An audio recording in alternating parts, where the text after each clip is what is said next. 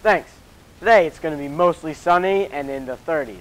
Tomorrow it's going to be cloudy and it's going to be pretty much the same thing. Now Friday it's finally going to be sunny and it'll still be the same weather for the next 2 days as well. Saturday it'll be partly cloudy.